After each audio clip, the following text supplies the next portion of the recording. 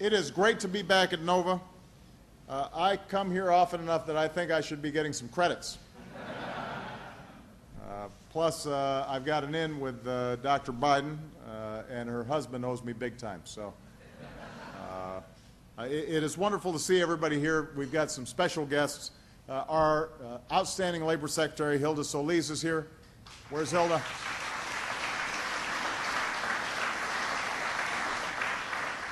Congressman Jim Moran is here, putting on his jacket.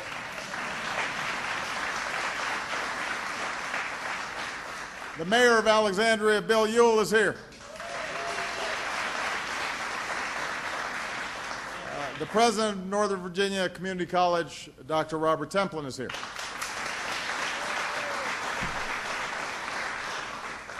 I just had a chance to see the labs where students are training for jobs working on advanced vehicles, led by a teacher who's here, Ernie Packer, who spent almost 3 decades at Ford Motor Company. Where's Ernie? Did we get him back here? There he is.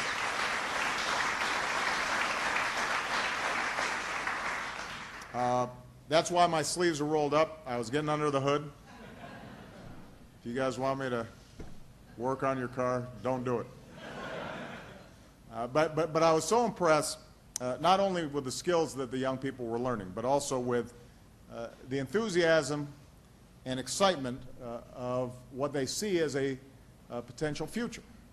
Now, all across America, there are students like the ones that I've met here at Nova.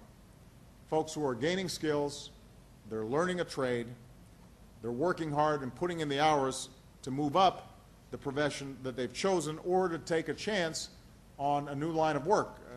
Among the students I was meeting here, we saw some looked like 18, 19-year-olds, but we also saw a couple of folks who were mid-career or even had retired and now were looking to go back to work. So these are men and women like David Korlitz. David started at a car dealership as an apprentice, and he'll tell you he was at the low end of the totem pole. And then he entered the GM Automotive program here at Nova, started picking up new skills, led to better and more challenging work.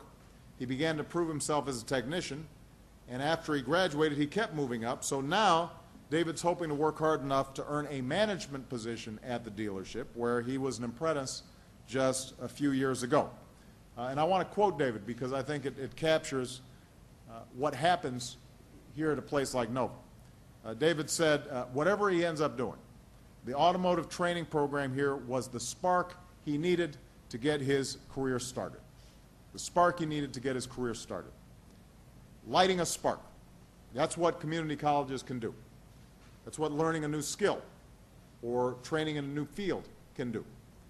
And that's the reason that I'm here today.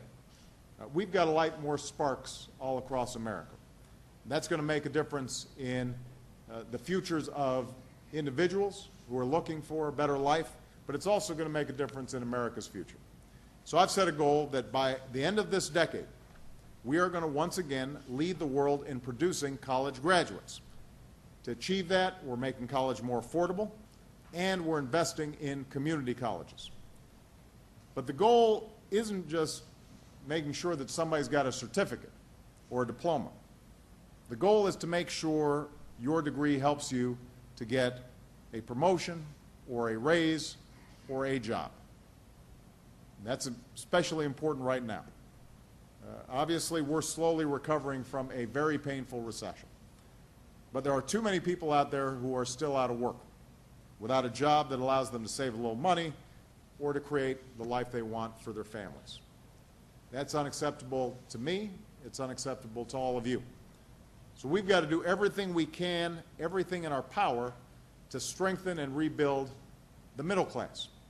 We've got to be able to test new ideas, pull people together, and throw everything we've got at this challenge.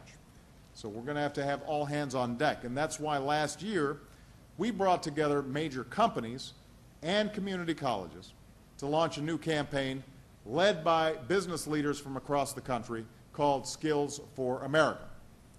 And the idea was simple. If we could match up schools and businesses, we could create pipelines right from the classroom to the office or the factory floor. This would help workers find better jobs, and it would help companies find the highly educated and highly trained people that they need in order to prosper and to remain competitive. So today we're announcing several new commitments by the private sector, colleges, and the National Association of Manufacturers to help make these partnerships a reality. Through these efforts, we're going to make it possible for 500,000 community college students, 500,000 community college students, to get industry-accepted credentials for manufacturing jobs that companies across America are looking to fill. Because the irony is, even though a lot of folks are looking for work, there are a lot of companies that are actually also looking for skilled workers. There's a mismatch that we can close, and this partnership is a great way to do it. So if you're a company looking to hire, you'll know exactly what kind of training went into a specific degree. If you're considering attending a community college, you'll be able to know that the diploma you earn will be valuable when you hit the job market. And a lot of that's already happening here at Nova. If you participate in the GM program here, like David did, you can count on being prepared to work on GM cars. We're also taking some additional steps today. A new resource on the internet so workers can sign on and see what jobs their skill sets allow them to access all across America today. A new resource on the internet so workers can sign on and see what jobs their skill sets allow them to access all across America. It's interesting, I was talking to Ernie and he was saying how a lot of the young people who go through this program, they think initially that they can only get a job at a dealership. And then they realize that there are a whole range of possibilities out there. You might end up working for a company maintaining its fleet.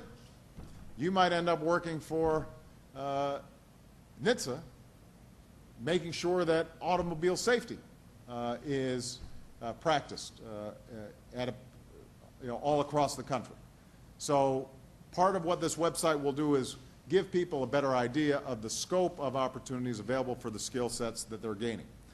A new push to make it easier for high school students to get a head start on their degrees at 3,500 participating schools.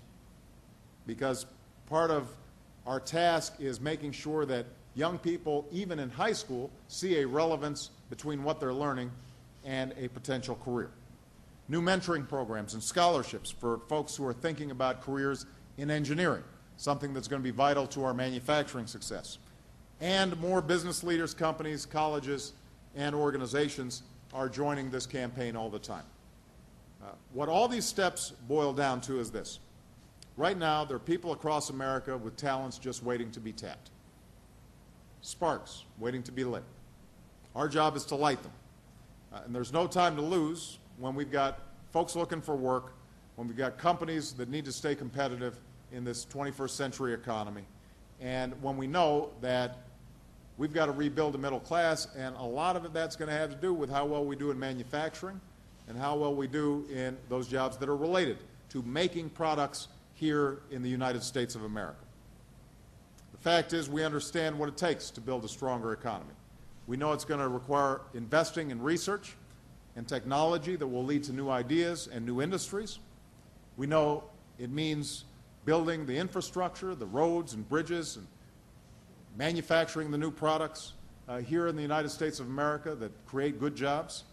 Above all, it requires training and educating our citizens to outcompete workers from other countries. That's why today's announcement is so important. And that's why I also want to see Congress, so Jim, get working on this, pass the Workforce Investment Act to build on this progress,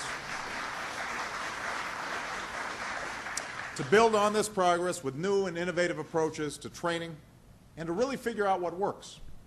You know, we've got a lot of programs out there. If a program does not work in training people for the jobs of the future and getting them a job, we should eliminate that program. If the program is working, we should put more money into that program.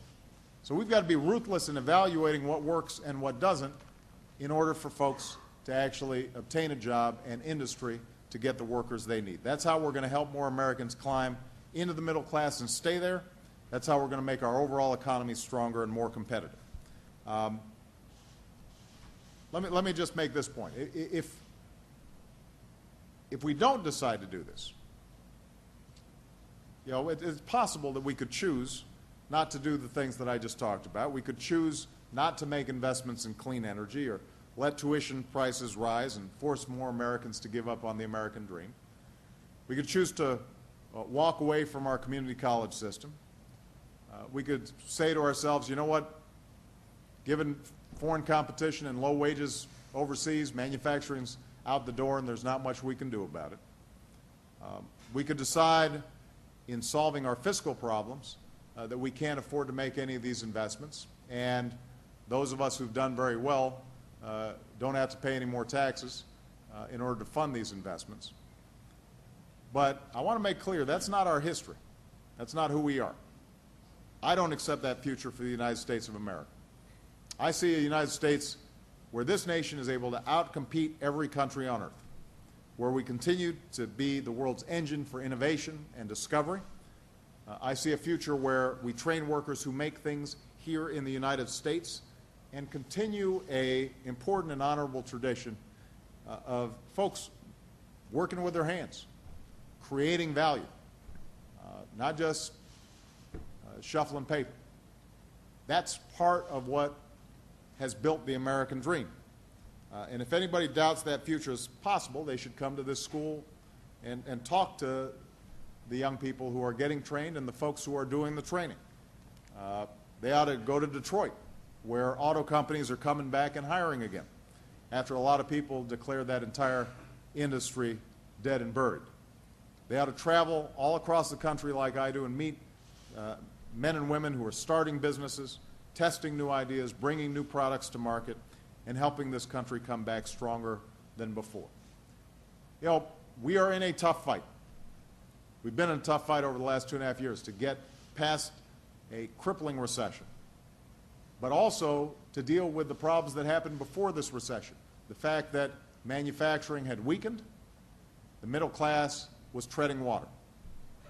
I don't think the answer is for us to turn back. I think the answer is to stand up for what this country is capable of achieving and to place our bets on entrepreneurs and workers and to get behind some of the great work that's being done here at NOVA and in schools all across the country. That's how we're going to win this fight. That's how we're going to win the future. For all of those who are participating, including National Association of Manufacturers and the companies who've already begun to participate in this process, thank you. These young people are excited. They're ready to get trained. They're ready to go to work. America's ready to win the future. Thank you very much, everybody. God bless you.